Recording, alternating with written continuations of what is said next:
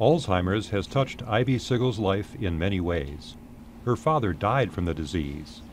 He passed away from Alzheimer's disease in 2011, so it's close and dear to my heart. Now her daughter, a researcher, is helping to lead two big studies that are trying to prevent the disease, which affects almost 6 million Americans. We're enrolling people who are healthy, who do not yet have memory and thinking problems associated with Alzheimer's disease. So far, science has failed to alter the progression of the most common form of dementia once it's caused some mental decline.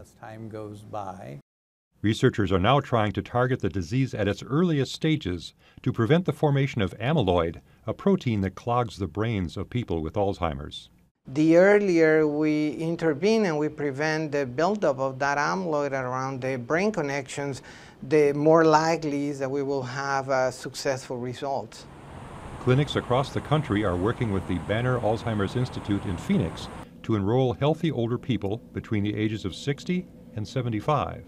To participate in the prevention studies, volunteers have to join GeneMatch, a confidential registry, and be checked for a gene called ApoE4. Having the gene doesn't mean a person will develop Alzheimer's, but it raises the risk.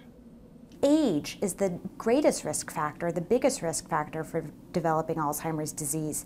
ApoE is the second. If chosen for the prevention studies, participants will have periodic brain scans and memory and thinking tests for several years.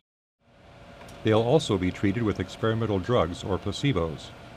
Once 10 minutes comes around, I'll cap it. We're going to be sending them off. Ivy SEGAL didn't hesitate to sign up with GeneMatch. I want to do whatever I can to help the cause. So far, over 70,000 people have joined the registry, but researchers still need hundreds of thousands of volunteers like her. Malcolm Ritter, Associated Press.